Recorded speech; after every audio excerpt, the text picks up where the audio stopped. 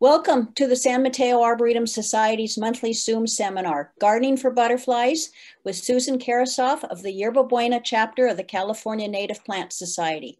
It will last approximately 60 to 90 minutes and be recorded. Following the presentation will be a question and answer session.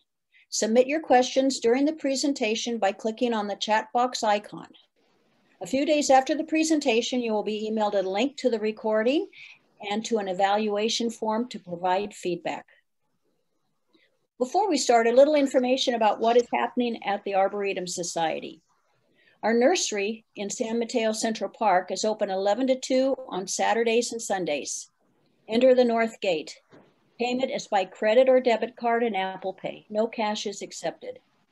We are monitoring the COVID situation and following all safety protocols. Check our website, sanmataoarboretum.org, or call 650-579-0536, extension 2 for up-to-date information. While you are in Central Park, visit the Rose Garden, Butterfly, Hummingbird, and our new Sun and Shade demonstration gardens. All are maintained by the Arboretum Society volunteers. In addition, there's an artist exhibit open 10 to 3 Friday through Sunday in the Arboretum Society's Victorian Garden.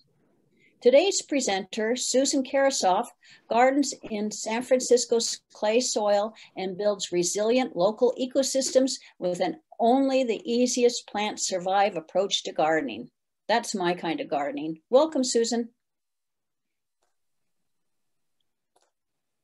Hi, and thank you all for being here. Welcome, Team Butterfly. I'm Susan Karasoff with the California Native Plant Society, and we plant for butterflies.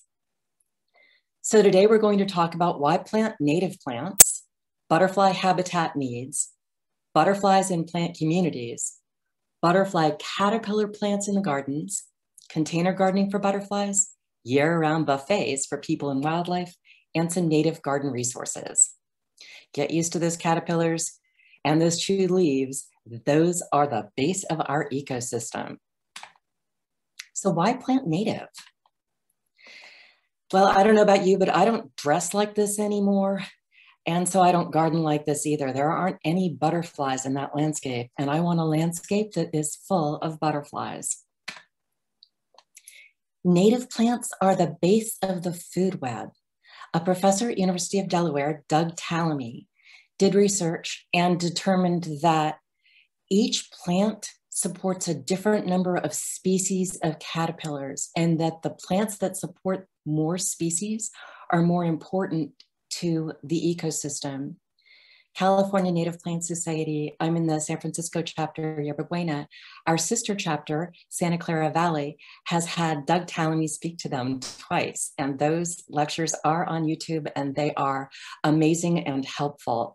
Doug Tallamy's research has just been vital to the way so many of us garden nowadays to add caterpillars to our landscape.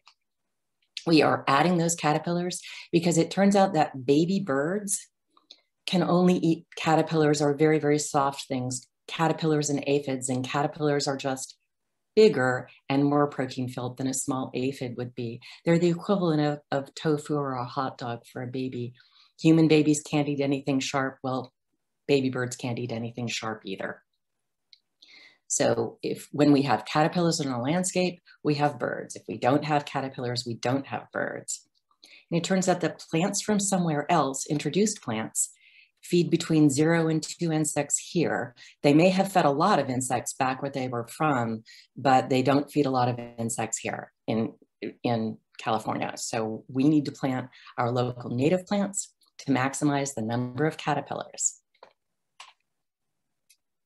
The insect declines that we're seeing are contributing to our bird declines. If we don't have native plants for our butterflies and our moths and our specialist bees, then we don't have birds. Bees and butterflies and moths are looking for native plants, and birds are looking for caterpillars. So we used to think that we could just stick all of our biodiversity in parks and everything would be fine. But there have been two completely separate studies, one with German researchers in a variety of German nature preserves and one in a Puerto Rican nature preserve that show that over time, just the sheer amount of insects, what's called biomass, has just dropped precipitously. And less than 4% of the land in the United States are national parks, state parks, and protected areas. So we can't depend on parks to save our ecosystems.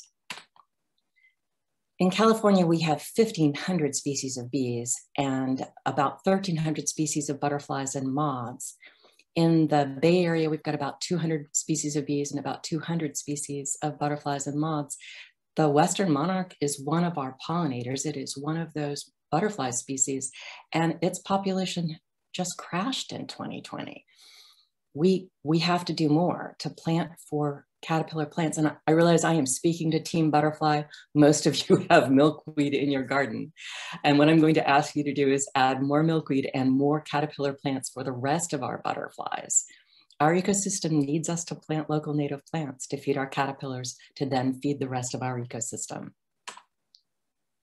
San Francisco Estuary Institute was funded to look into, can urban areas support biodiversity? And it turns out they can. And the top two things we need to do are plant native plants, again, to feed those caterpillars, and to have green corridors from our homes and our balconies and our institutional spaces, our schools and our businesses, to help connect green space, the larger green spaces. So Golden Gate Park and the Presidio and Lake Merced are all pretty big green spaces, for instance, but we need to have green corridors to go back and forth so that butterflies can get all the food they need and so they can meet mates. In San Francisco, we are 68% paved and less than 5% of our land still remains in any kind of natural format. So every plant we choose to plant is an opportunity to feed our ecosystem.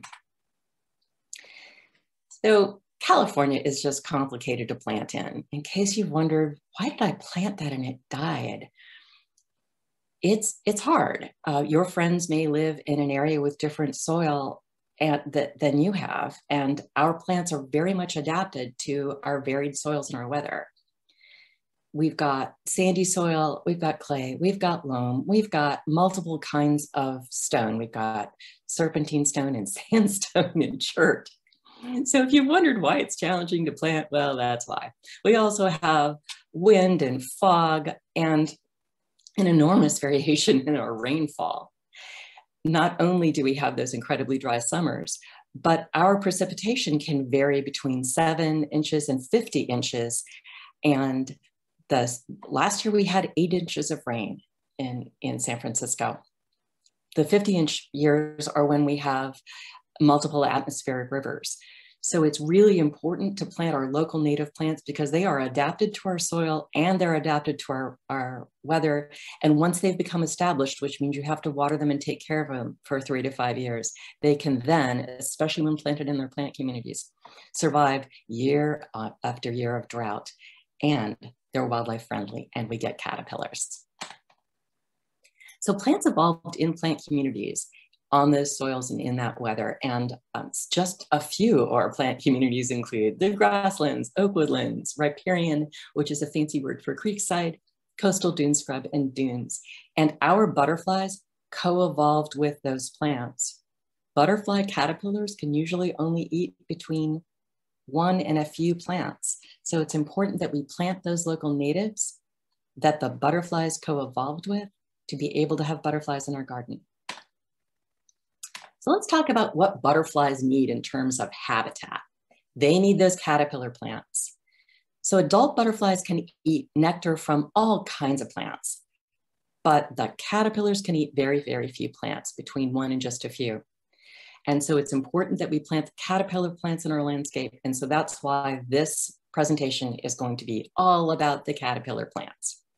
So not only do we need the caterpillar plants, the local natives, we also need leaves on the ground because caterpillars don't want to be eaten by birds. And when they're in their cocoon, they still don't want to be eaten by birds. They're still delicious in a cocoon. And so they need to be able to crawl off and hide in a bunch of leaves. So please leave your leaves on the ground. And if you're thinking, ew, I don't want chewed leaves and I don't want leaves on my ground, there's a wonderful aesthetic called wabi-sabi from the Japanese, and it is the perfection of imperfection. And so if you'd even consider letting leaves stay on your ground and having your leaves be chewed on, that means that you are contributing to the wabi-sabi aesthetic. And as Doug Tallamy said from one of the people who learned from him, just join the 10-step program. Back up 10 steps, you won't be able to see the leaves having been chewed on. We also do need nectar plants for adults. There are lots of those in the landscape. I'm somewhat less worried about those. And so many of our native plants not only provide caterpillars food for the leaves, but they also provide nectar in their flowers.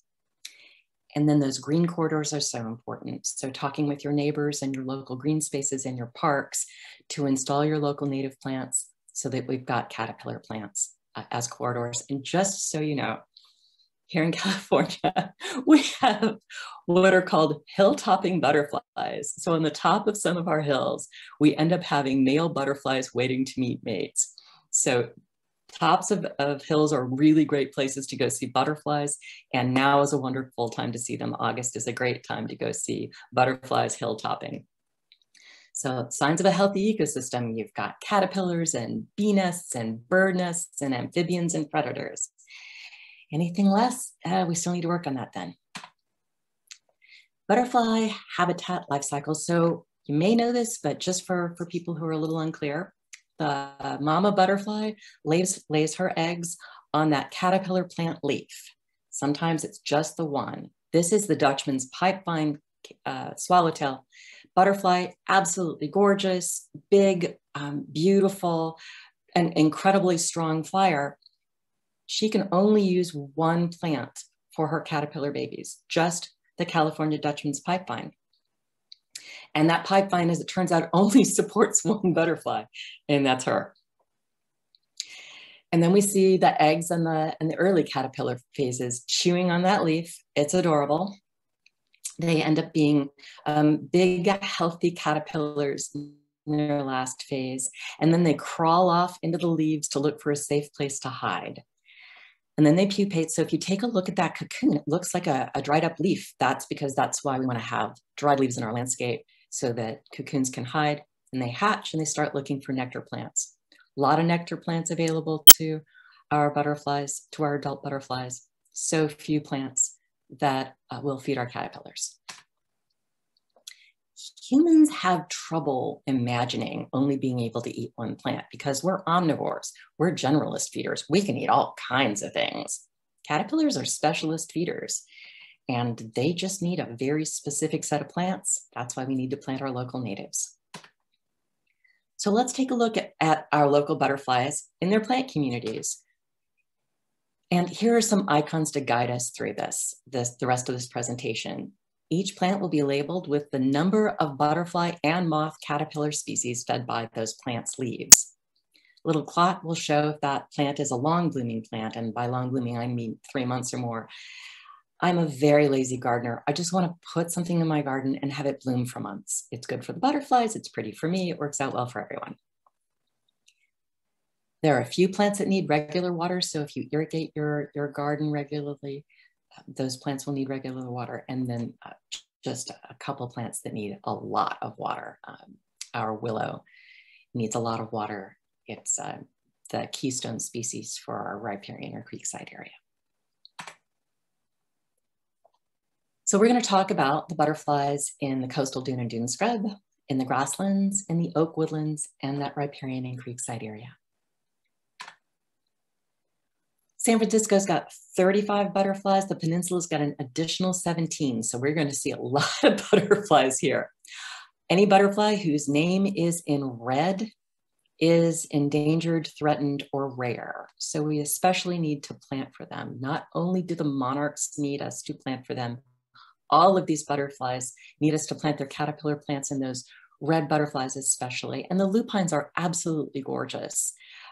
Mission Blue will only use the silverbush lupine, the Lupinus albifrons, as its larval plant. A lot of the other butterflies that use lupines can use some of our many other lupines. The coastal green hairstreak, doesn't fly very far. It meets buckwheat and deerweed.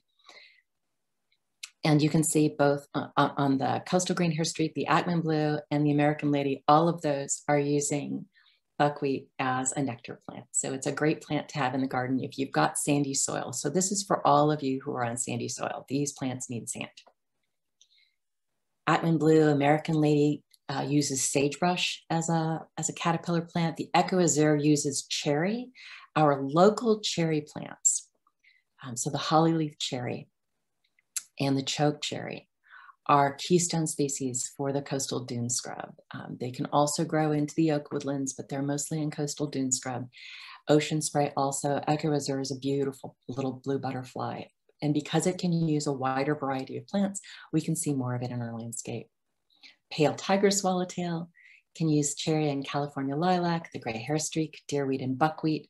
Again and again, we hear deerweed and buckwheat and deerweed, lots and lots of buckwheat. If you are on sand, please plant our local buckwheat. That is Eriogonum latifolium. And the painted lady yarrow and lupine. Yarrow is a really bulletproof plant. If you are new to gardening, yarrow is a great plant, really hard to kill. More coastal dune scrub and dune plants. Orange sulfur, the silvery blue, the two-banded checker, Vaudeville blue, serge orange tip, large marble, the western and the eastern tail blues. You're looking at lots and lots and lots of lupine and deerweed. Two-banded checker skipper larvals on strawberry, which is really fun. Our strawberry plant is a wonderful shade-friendly ground cover. There's two different versions, one for sand and one for clay. And those, the ones for sand, those berries are part of, their DNA is part of the supermarket strawberries. So it's a lot of fun to have. Grassland butterflies. There's this page and the next page. The most biodiversity that we have in California is in our grasslands. And because grasslands are sort of open, sunny, flattish spaces, we put a lot of houses and businesses there. So we don't have a lot of grassland left. And so if you would consider planting our grassland plants, that would be great. We've got 3 endangered grassland butterflies, the bay checker spot, San Bruno elfin, and the monarch. Bay checker spot, the plantain it needs is the dot seed plantain. We'll be looking at that later. It's a short little annual. You could put it in a pot. It's wonderful and great to have in the garden. San Bruno elfin uses stonecrop, which is one of our succulents, another great plant in the landscape.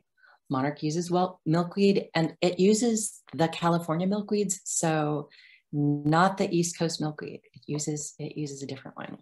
But we've got all kinds of, not only those flowers like the plantain and the milkweed, we've got flowers like lomatium and the mallows, the checker mallows and the goldenrod. So we've got flowers in our grasslands in addition to grasses. So fescue and wild rye and sedges and millet grass and bluegrass.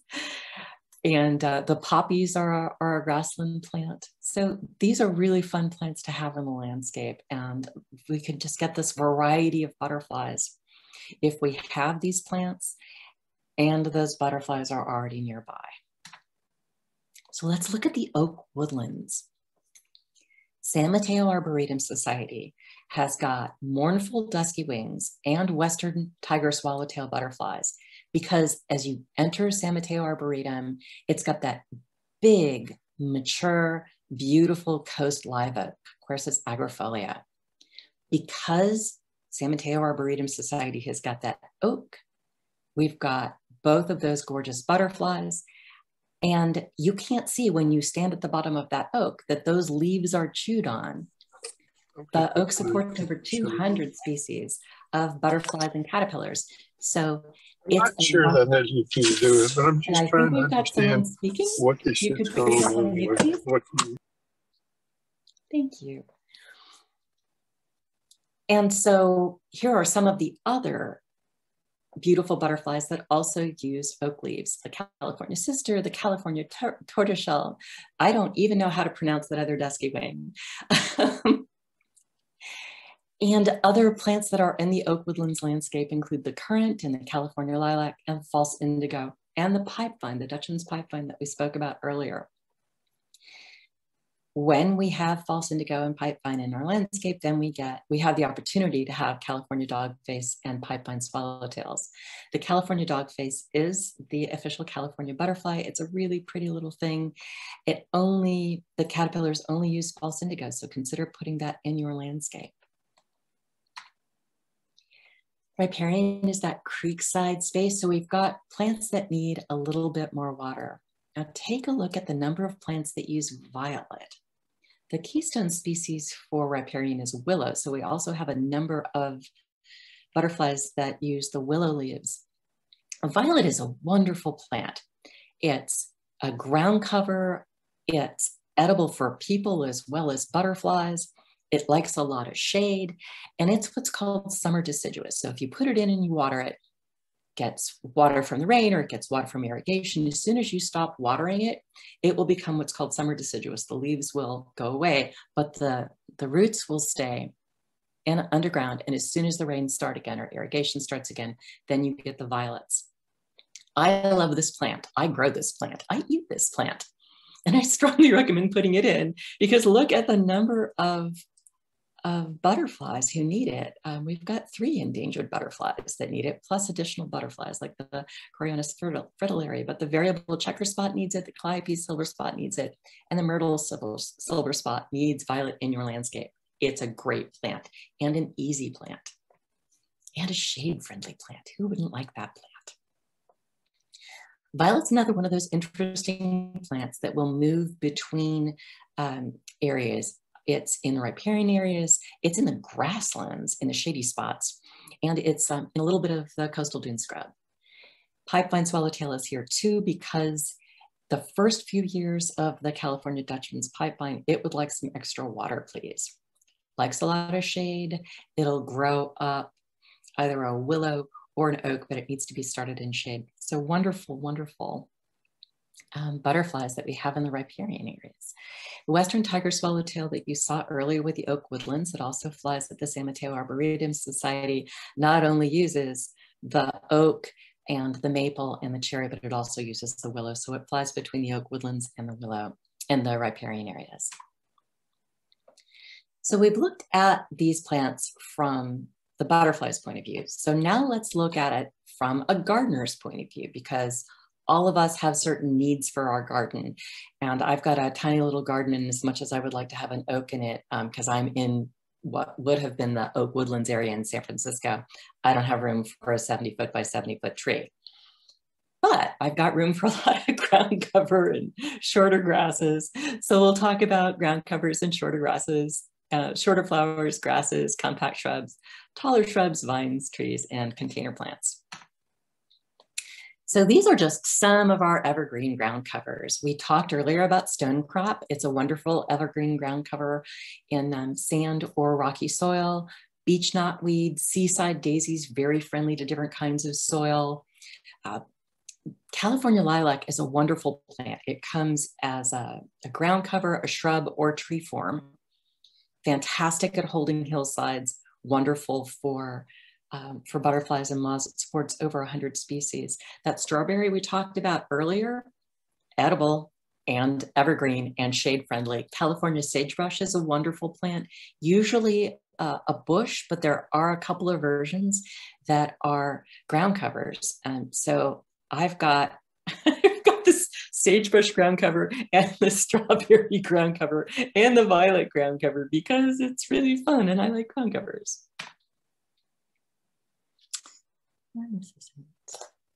Right, there we are. And we've got some deciduous ground covers. So that violet we talked about, it's only going to have leaves that you can see during the rainy season or when you irrigate it.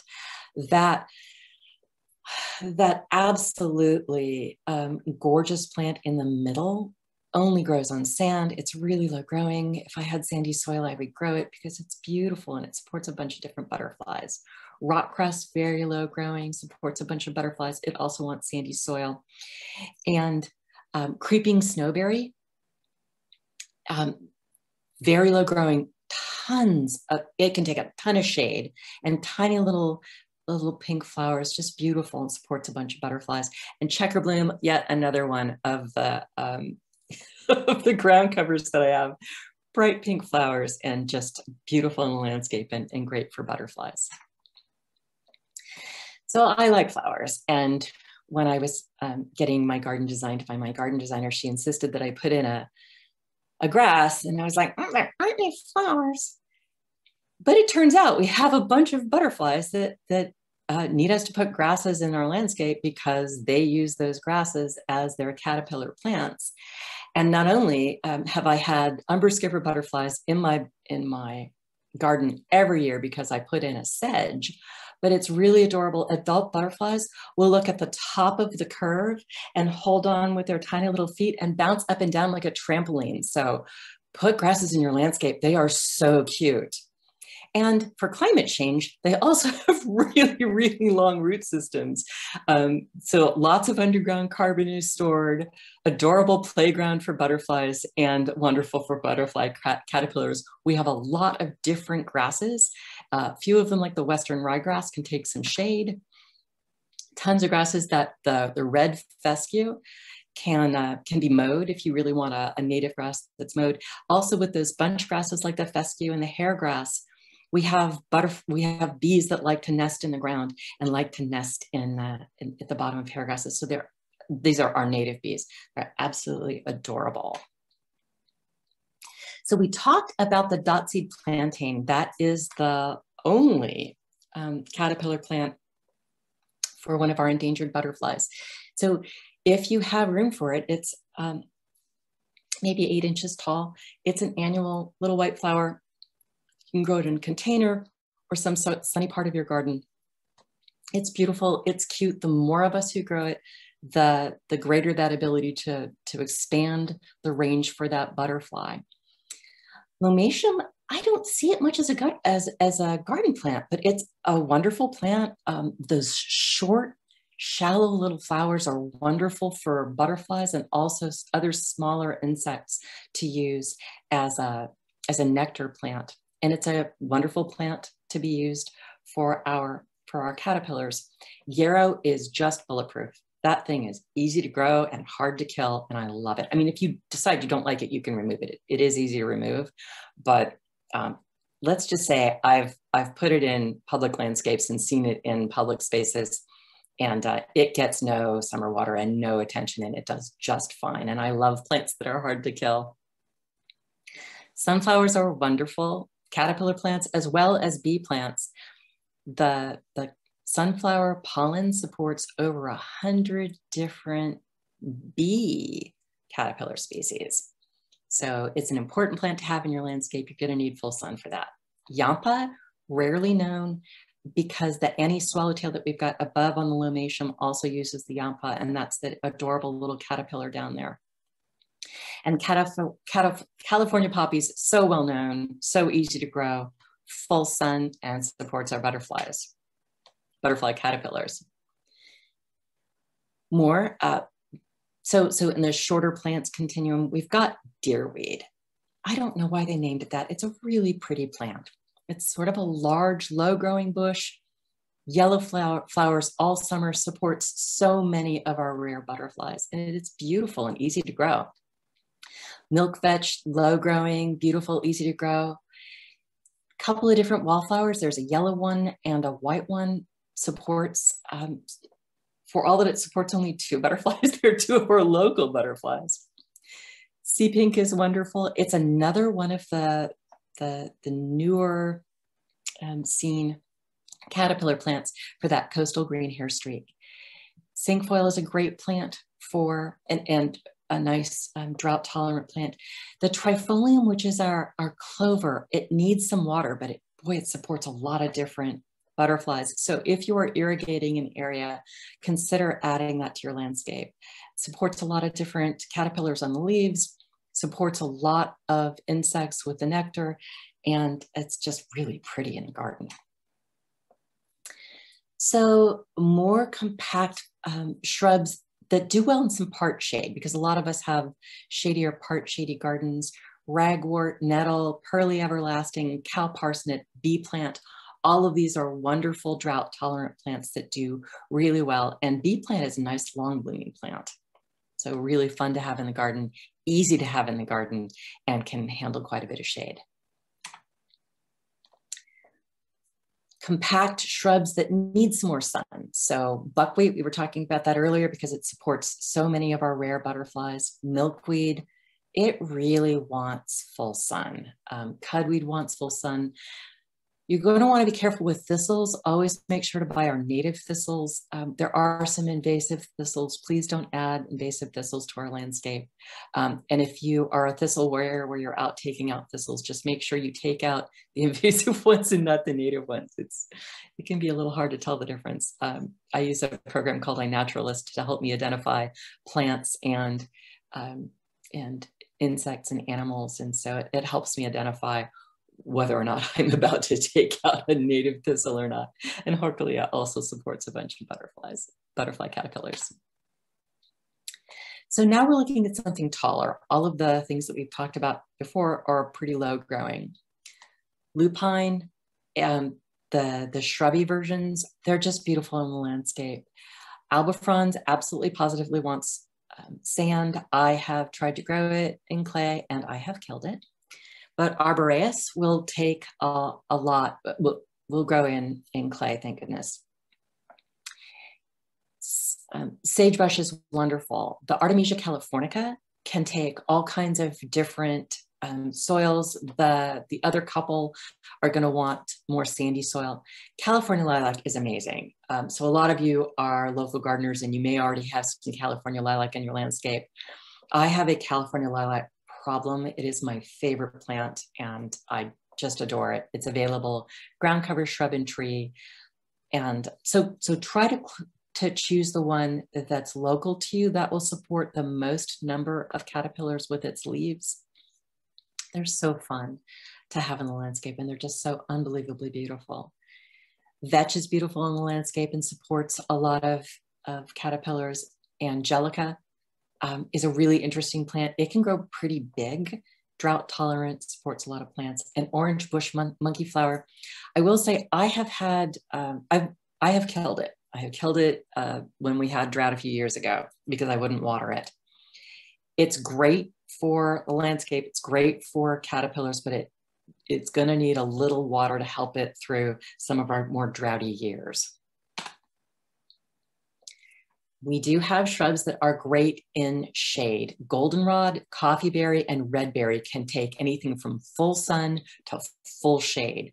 Great plants, they get pretty big, and I'm just really grateful that they can take so much shade. I've got coffeeberry in my landscape, and it's just a great plant. Little tiny flowers, big hit for as a nectar plant for the smaller insects, bees, and butterflies. Plus, it supports so over 20 different kinds of caterpillars. And then huckleberry is just wonderful. It wants quite a bit of shade. It's not going to want full sun. It wants either part shade or full shade.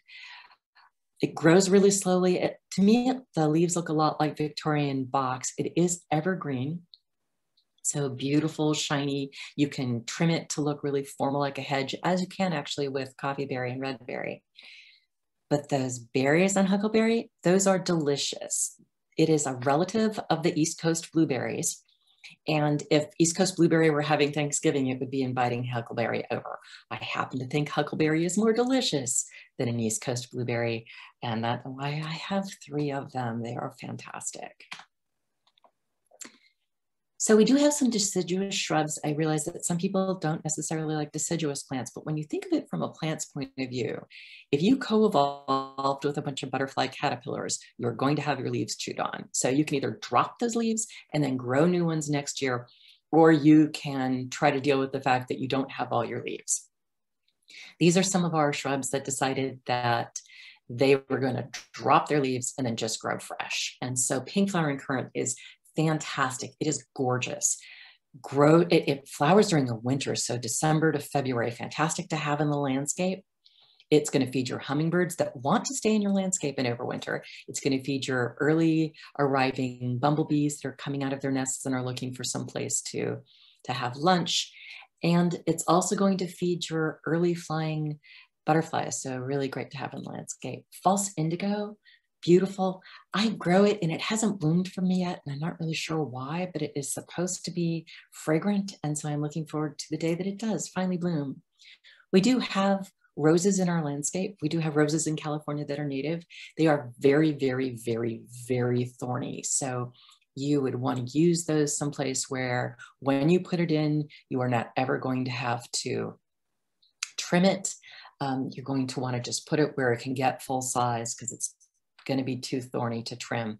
If you are looking for a barrier to keep people or larger wildlife out, it is a great plant to have in the landscape, and it supports over 70 caterpillars. So we looked at snowberry earlier in terms of the ground covers. That is a particular species of snowberry that is a ground cover. There is another species of snowberry that is a shrub. I've got that one. It takes a lot of shade, which is wonderful. And it is deciduous with those, it's so pretty with those tiny little pink flowers. And ocean spray. Ocean spray only wants to live on sand. It wants to be within about a mile of fog and wind because it loves, loves, loves fog and wind. And it's fragrant, so a lot of fun to have in the landscape. We've got a few vines that support our caterpillars. Dutchman's pipevine we talked about earlier. That's what it looks like. It blooms in January, is deciduous, but it's got those soft little leaves, so it's fun to have. We've got a couple of different peas, and they are just so pretty. So really pretty to have in the landscape. And then clematis is beautiful in the landscape. Soft, soft seed heads when it's done blooming. And so birds use the seed head material for nests. A lot of fun to have in the landscape. I've got one of the clematis, and it's a lot of fun. One of them, the Lasiana, is a lot more drought tolerant than the other. So let's talk trees. So we talked about oaks. In San Francisco, we only have one variety of oak. We've got the coast live oak, Quercus agrifolia, but down on the peninsula, you've got a bunch of other oak choices. You've got Lobata, Dorata, Chrysolepsis, and Wislensi. So beautiful oaks, lots of choices in terms of different sizes. I believe the one that you've got at San Mateo Arboretum is the coast live oak, and it is just a gorgeous tree. Supports close to 300 different species of caterpillar. It is keystone species in the oak woodlands. That we've got a couple of different cherries. It's a great plant. Really lots of white blossoms. You can use it as a hedge, or you can trim it like a tree. And the hollyleaf cherry is evergreen, and it's keystone species for the coastal dune scrub. Blue elderberry is a really fun plant. It's like a bird feeder. It's got over 20 species of caterpillars that use the leaves, which the birds like to eat. And then it's got those very, very shallow flowers where it attracts a lot of tiny insects and adult butterflies. Again, the birds like to eat.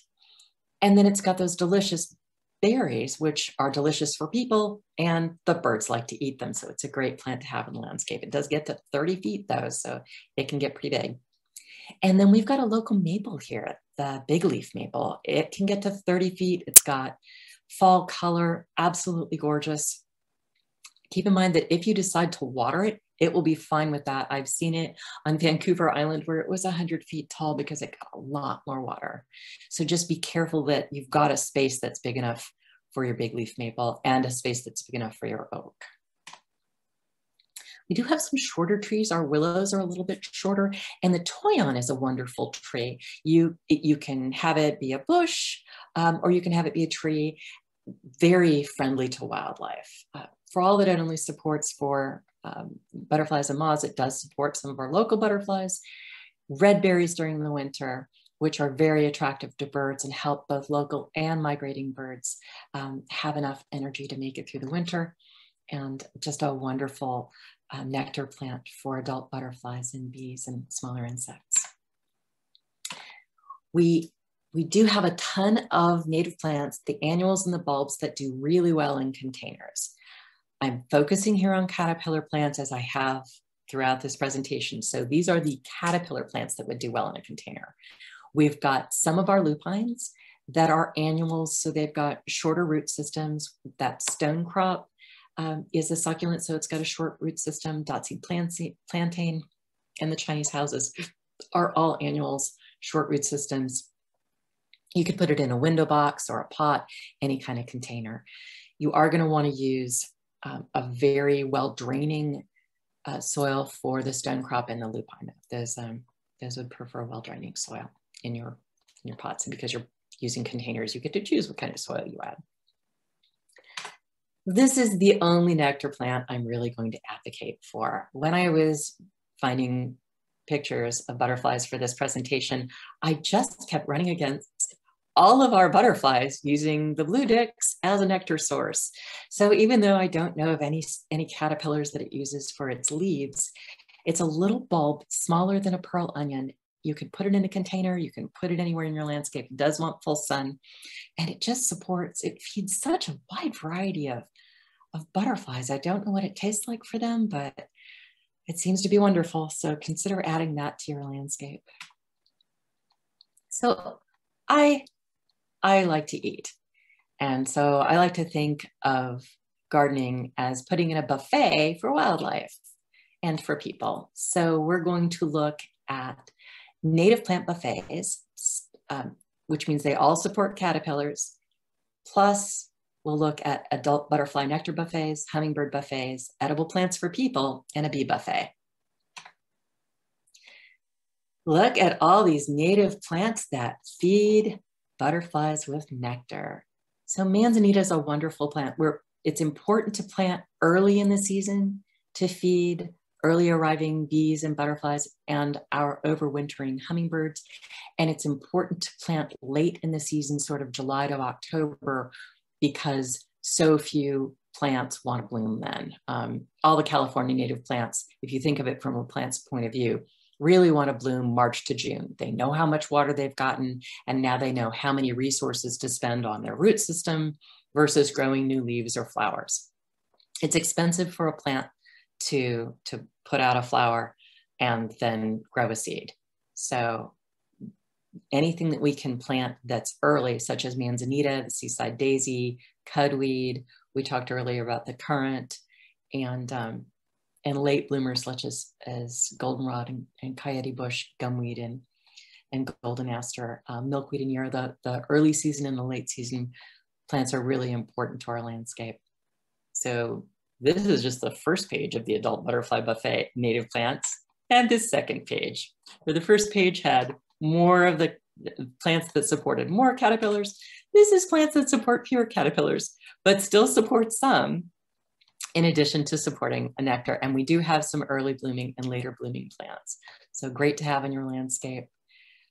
Really helps to have that year-long flower buffet. Plus, it's pretty to look at.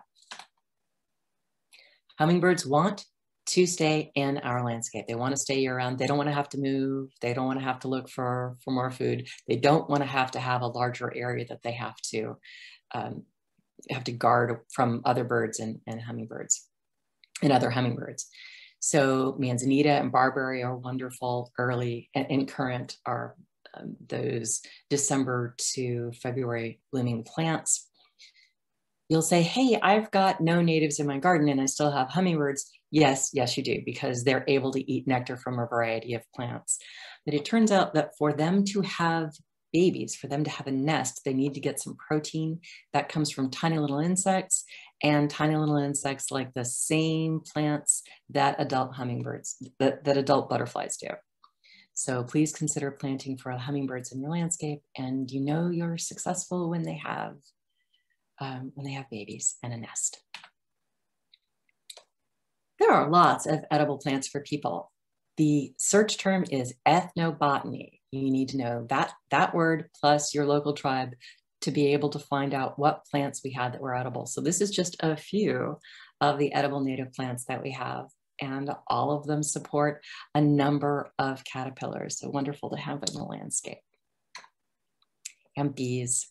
Bees are our pollinators. They are part of our biological heritage and biological wealth. So we want to support all of our pollinators, our bees and our butterflies and our hummingbirds. So these are the particularly bee-friendly plants. So where can you find out some more information about what to plant? I'm going to introduce you to iNaturalist, to Calscape, to some of the native plant lists and some of our community projects. I use iNaturalist. It is a citizen science project, and it helps me identify plants and animals, and it also helps me identify where a butterfly happens to be. Because there's two ways you can get butterflies in your garden. You can plant the caterpillar plants for the butterflies that you want and hope they find your garden, or you can find out what butterflies already fly nearby and then plant their caterpillar plants, or you could do both. But the highest probability of you getting a butterfly in your garden is if you add the caterpillar plants for the butterflies that are already flying nearby you. And this is just a wonderful way of looking for that. So you can search for the, you can just search at the butterfly level and look at all of them. In this instance, we're looking at the Ackman blue butterfly and we're seeing where it's flying in San Mateo County. So this is a great tool to use. It is a free mobile application and web application, which means you don't have to use your real name. And it's just a lot of fun to use. I've used this for all kinds of applications, and it's been wonderful at teaching me more about what plants and insects and animals I'm seeing. The California Native Plant Society has got our own plant selection tool. It's called Calscape. It's free. It's on the internet. I don't happen to think its web application is very good, so definitely pull your plant list together in front of a computer. It also has a 10-mile radius, and in San Francisco, we're 7 miles by 7 miles, and we have 6 kinds of soil. So my one concern with Calscape is that it will recommend plants for which the soil type is inappropriate. We have talked with them about that. They're working on it. They haven't fixed it yet. It's a big deal to fix that because California's geology is so varied. So just keep in mind that when you look at a pretty plant, just check the soil type. Lately, they added the butterfly information, so you can find out which butterflies each one of those plants feeds with its leaves. So that's exciting. And you can go back and forth between the butterflies and the plants and determine exactly what butterflies you want to plant for. Also has native plant nurseries. So for every plant you are looking for, there will be a list of the native plant nurseries that carry that plant. So not only the plants, but the bulbs and the seeds. So really a useful one-stop shop for information about where to find the caterpillar plants you are interested in. And in San Francisco, because it is so challenging to plant with all of our different kinds of soil, we put together a bunch of plant lists. That Gardening for Butterflies list is brand new. It's not even on our website yet because the 2 people who can do that are both on vacation. But it will be on our website soon. Our older one is there. So we have plant lists for butterfly caterpillars and hummingbirds and edible plants and bees and lawn blooming and shade and colorful and plant communities and sidewalks and container gardens. And for landscape design professionals, we have something called Landscape Design Softscape. Softscape is the word landscape design professionals use to talk about plants as opposed to hardscape. So in case that word looks weird to you, it looked weird to me, that's what they call it. All of this is available for free on our website under biodiversity and biodiversity resources. There are a bunch of groups that are out there planting for butterflies. There's Nature in the Cities, specifically working on creating that green corridor for the coastal green hair streak, because that butterfly just isn't going to fly very far without a snack. I know that feeling. I don't want to go far without a snack either. There is San Bruno Mountain Watch, where they've got the San Bruno elfin butterfly, which is endangered, and the Mission Blue butterfly is endangered. So they are planting for those, taking out invasive plants, doing a lot of restoration work there. There are a couple of chapters of the California Native Plant Society. We both do restoration work. The San Francisco chapter actually is all the way down to Highway 92. San Mateo Arboretum is just north of Highway 92. So that's part of the Yerba Buena chapter. And we do a lot of restoration work. And then California Native Plant Society, Santa Clara Valley, the same people who have the 2 Doug Tallamy lectures on their YouTube channel. They also do a lot of restoration work. And so if you live south or want to volunteer to do restoration south of 92, please look at the Santa Clara Valley website. They're wonderful people, and they've got their own nursery. We don't have a nursery. So they're also a great place to get your native plants. There are some national organizations that are out there communicating information about planting for butterflies. Xerxes, there's the Monarch Watch, and Pollination Podcast at Oregon State tends to focus on bees, but they do have the occasional wonderful butterfly episode. So thank you so much to all the people, my naturalists whose photos I used, and all the professionals whose photos and information and cartoons I used, and all the people who reviewed my presentations. We are the California Native Plant Society. We are Team Butterfly, and we want to work with you to create this world that is full of butterflies. So we're looking forward to working with you to make that happen.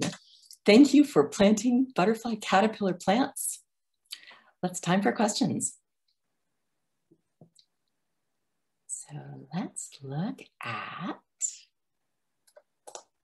the chat. Okay, which butterflies and plants are also in San Jose? So I did look at San Mateo County. There's a high probability, so San Mateo County and San Francisco, butterflies don't care about our political boundaries. They laugh at our political boundaries. And so a lot of the San Francisco butterflies are in San Mateo. A lot of the San Mateo butterflies will be in San Jose. One of the things you can do is go to the CalScape website and put in your address, and they will tell you what butterflies are local to you and how to plant for them. Let's see. Oh, good. Thank you, Edward, for talking about how to use CalScape. Let's see. Oh, good. Catherine Roberts knows how to pronounce that. I'm still not going to try. Propertius, dusky wing. Let's see. Oh, Mary Beth, you're advocating for berms. Oh, yes. So, Edward, yeah, elevated beds work if you don't have sandy soil. Yeah, I am. Have I mentioned how lazy I am? I may not have mentioned it in the last few minutes. Elevated beds are fun. They also prevent less bending, but somehow all of my elevated beds ended up getting clay soil in them. So I did try them with some sand plants, and it still didn't work for me.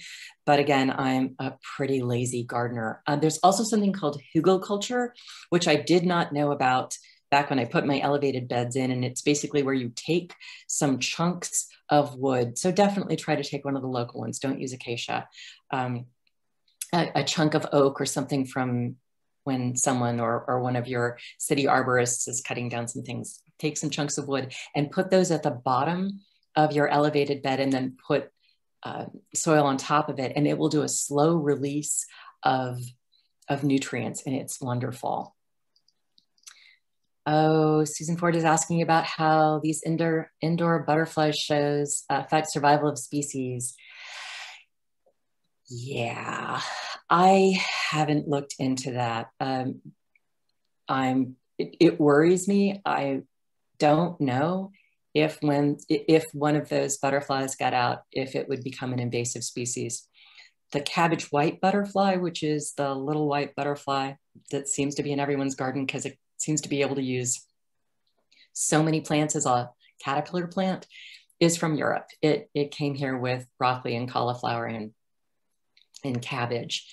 It is invasive. It's considered invasive in British Columbia. To my knowledge, it's not considered invasive in California yet. Let's see, what other kinds of questions do we have? Okay. Other questions?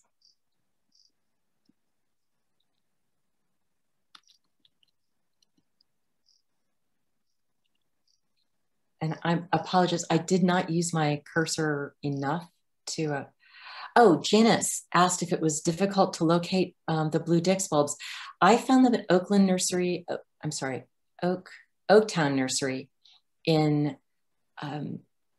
Oakland, which is across the street from Vic's Chat, which is a South Indian restaurant. And so it's just this incredible magnetic force for me between the delicious Indian food and the wonderful native plants. That's difficult to beat. That's where I personally bought my blue Dix bulbs. I would check on Calscape. They've got all of that information. I didn't see it at East Bay Wilds, but I'm not sure I looked. And yes, Teresa, go to Calscape to find the butterflies in your neighborhood. Calscape and iNaturalist. So Calscape will tell you what should be there. iNaturalist will tell you what is there. And again, I would call it a balance, but I'm not a terribly balanced person. I just planted for every butterfly I could shove into my garden. And some of them have shown up. I've got a willow, so I've got the Western Tiger Swallowtail, which there's a big, or there was a big coast live oak 2 blocks away. It was damaged during the storm, and they've now put in a few baby coast live oaks. But I've gotten a Western Tiger Swallowtail every year from the time that willow was a 1 gallon. And I get umber skippers every year because I've got that sedge in my garden. So there's that, I'm going to use the word balance again, between use iNaturalist to find out what butterflies are near you, plant for them, and then plant for the butterflies you also want. Because if you and your neighbors and local green spaces and parks start to plant for those local butterfly caterpillars, then there's a good chance that we will eventually get them from wherever they've been left, which is maybe the Windy Hill Preserve and a few other preserves. They need to be able to have a snack everywhere they fly, both as adults and to have some place to lay their caterpillar, to lay their eggs. So that's what this is for. Let's see.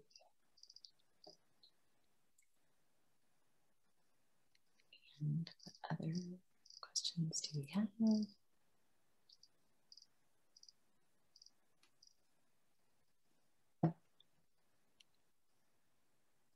Oh, Naomi, how does a butterfly find the green corridor, especially if they're far apart? Such a good question. That has me worried. So let me show you what, if you take a look at that Green Hair Street corridor, think of it from a butterfly's point of view. They don't want to fly very far. So for every place where there is currently butterfly plants, the caterpillar plants and nectar plants, to be able to talk the people right in the next block into planting those plants as well is really important. And so that requires a lot of outreach. And so if any of you know some extroverted people who are happy to chat with neighbors and people they don't know, everything's going to grow from where those butterflies currently are, because they really do not want to fly very far, and they don't have the internet and Yelp. They can't find out where the snacks are. They're depending on finding snacks nearby. So the best we can do is create green corridors between the larger green spaces that currently have butterflies. Ideally, we would all have caterpillar plants in our landscape. So as you plant caterpillar plants, take pictures of your caterpillars on your plants and share those with your friends and families and neighbors, and just show them how cute caterpillars can be. They're a little bit like teenagers. They eat, they sleep. They do not want me standing next to them cooing over how cute they are. But they're just so cute. Let's see, Teresa, how do you find the plants that they want to eat? So go to Calscape. You can either use this presentation, which will be available. I'm going to make all of the slides available San Mateo Arboretum. It will take a little bit because it's a very large file, but in a couple of days, that should be available. Also, there were a couple of handouts associated or flyers associated with this presentation. There's one that's text per butterfly, which plants it uses. And then there's a graphical one page, both sides, that has 24 of all these butterflies. We've got over 40 between the peninsula and in San Francisco. But I would start with Calscape, actually. Check Calscape, see where you are, see what butterflies you have, and then use either one of those, either the word or the graphical flyer to help you decide what you want to plant. Let's see. And yes, you can go to Calscape to find the butterflies for your neighborhood. I would do Calscape and iNaturalist. Calscape, all the butterflies that should be there. iNaturalist, all the butterflies that are there that people have taken pictures of. Oh, Vivian, you sometimes have blue dicks at the California Native Plant Society, Santa Clara Valley Nursery. Thank you for letting me know. Oh, Linda Vista natives. Ooh, I haven't gone there. I have to try that. So Teresa, milkweed in your garden for several years and it's multiplied and you have no caterpillars. So Teresa, I am so sorry that you are not getting caterpillars. I have never gotten caterpillars, and I've had the native milkweed in my garden for 15 or 16 years now. So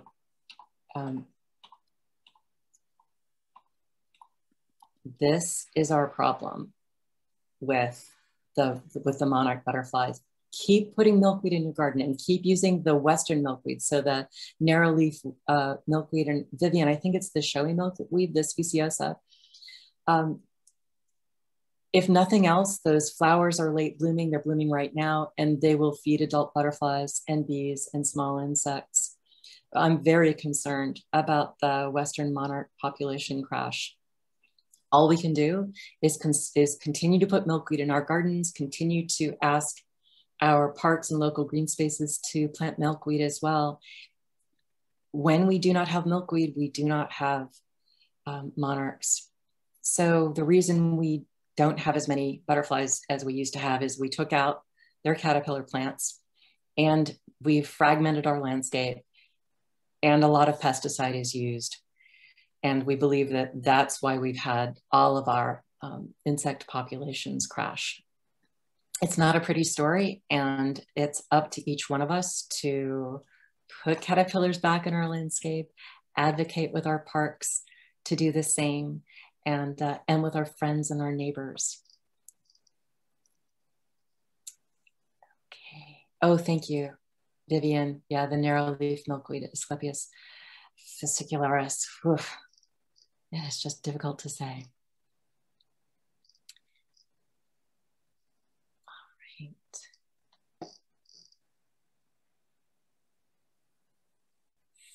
Family, I don't know a milkweed nickname, Family Jewels. Yeah, you're going to get caterpillars with dill and parsley. It's probably the anise swallowtail. We've got about a half a dozen different butterflies that have each been able to find one introduced plant that it can use. And the anise swallowtail can use fennel and dill. And the West Coast lady, Red Admiral, each one of them have been able to find one other plant they can use. Western tiger swallowtail can use the London plane tree hybrid. Please don't plant those. Each one of those can only support one caterpillar, and fennel is invasive. So yeah, don't plant that in your landscape. We can do better than that. The anise swallowtail uses lomatium, it uses yarrow, it uses native plants, ideally at Yampa, that would support other caterpillars as well. So let's maximize the caterpillar value we can get out of each one of those plants. Oh, Naomi, you overwintered an anise swallowtail chrysalis. I'm so glad. Every one of these caterpillars is adorable, and I love the caterpillars. I love the eggs and the caterpillars and the butterflies. It's just wonderful to see all of them. Oh, I'm so glad you did that. Thank you. Oh, is Family Jewels the tropical milkweed? Yeah. Ew. Vivian, thank you for the information. Tropical milkweed harbors diseases if it doesn't go dormant. Oh, Naomi, where's the video? We all want to see it. It sounds adorable. By the way, iNaturalist will take your pictures and your videos. You can upload that if you join it now. You can upload pictures you have taken before. It's been such a great tool for me to learn about all of the wildlife around me. And you can upload video and you can upload pictures. Asclepia speciosa, that one should be good. Teresa's asking that just to me, but Vivian is also on. And I believe California Native Plant Society, Santa Clara Valley carries both the narrowleaf milkweed, the Asclepia fascicularis, and the speciosa. Yeah, Vivian, speciosa is fine. Yeah, you do have both. I was pretty sure I had that. Yeah, because Vivian, I checked your website before I added, because in San Francisco, we're not supposed to plant it, but I just haven't seen it. So where's my milkweed?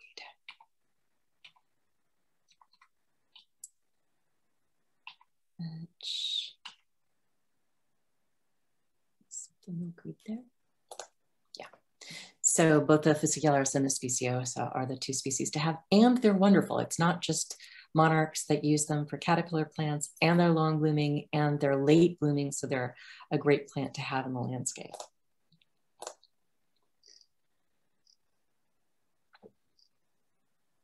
All right. Any other questions?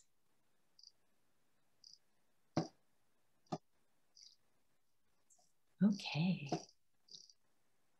Vivian, is there anything else that you think people need to know? Mary Beth, anything else that I missed? Vivian is the president of the California Native Plant Society, Santa Clara Valley chapter, and Vivian is wonderful.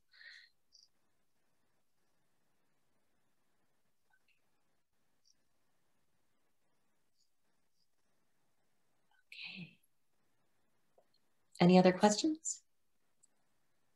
Right.